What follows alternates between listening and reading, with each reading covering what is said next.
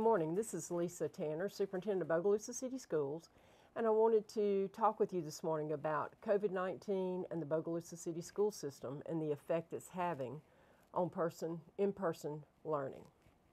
We all know that COVID-19 has hit our community, our state, and our nation hard again. We're in the second surge, and we are still in phase 3, according to the CDC and the governor of Louisiana.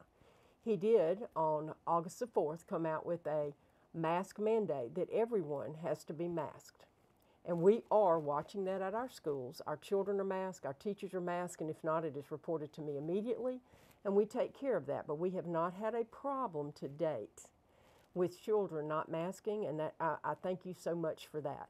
But what I come to you this morning and ask you about is to please help us with your children who may come from a home that has COVID in it currently or is showing symptoms of being infected by COVID-19.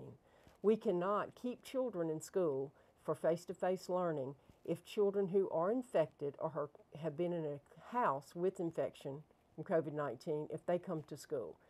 We have to send children home to be isolated and quarantined if they come in contact, even with the mask on.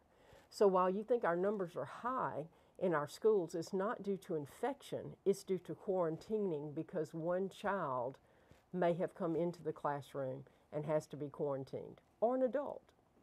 So please, if your children show any symptoms at all of having COVID-19, or there is someone in your home that currently is infected with COVID-19, the child cannot come to school. Please notify your school so that we can do contact tracing and we know who has been quarantined and when they need to return to school. You can all go to Bogalusa High School. You can get your tests there. You get the results within 15 minutes. Please wait for the result. Do not go back to school or back to work until you have those results, and you have to have a negative test before you can return. Also, we're in the process of handing out tablets to our children at Bird Avenue and Chromebooks at our other 2 schools.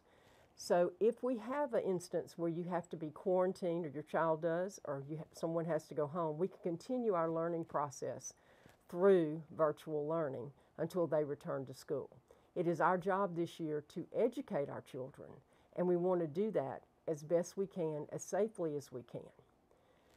But we have to stop quarantining children because of infectious people who come to school. Please keep your children home until they are well. And please work with our principals at our schools as they call you, and our supervisor of child welfare. If your child has to be quarantined, it is for the safety of all. And if your child has to be quarantined because of an infection, please understand that we have to do that. We always call the CDC. We check with OPH. We check with everyone to make sure that we're following those guidelines. We want to educate our children the best we can, as safely as we can. As we hand out Chromebooks and tablets, you have to return the technology agreement in the back of the technology book that each child got and brought home. We can't hand out that technology until we receive that paper. So please make sure your child brings that to school, drop it by the office, whatever. If your child has to be quarantined, you can come by and get their Chromebook as long as we have that paperwork. That's of the utmost importance so we can track everything that we have. Again, I'm just coming to you to say wonderful job with masking. We have done well with masking. Our children mask, our adults mask. If there's an issue, it has been addressed. But we need you to work with us when it comes to infection and children coming to school who are sick.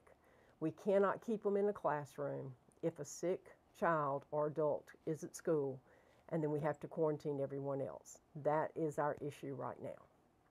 Thank you for your time today. If you have any questions, please call your schools, talk to your principals. If you have a problem, let them know so that we can be the solution and we can help you educate your children. Thank you so much and have a great day.